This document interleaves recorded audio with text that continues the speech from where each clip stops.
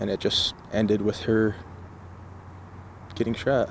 Neighbors are trying to understand why a 75-year-old man would shoot his neighbor execution style in her own apartment. Police rushed to the Williamsburg East apartment complex on Shaner Sunday morning around 9:30 after the sounds of gunshots erupted. Police arrived and found a 53-year-old woman dead. Investigators say the victim was shot multiple times. Nathan Lopez lives in the apartment complex and says his sister and her boyfriend live across the hall from the suspect. But it's just a whole terrible thing right before the holidays. My sister's boyfriend said that he was woken to sounds of gunshots, and he said that, you know, he opened the door and he said that he's seen a lady laying down, face down.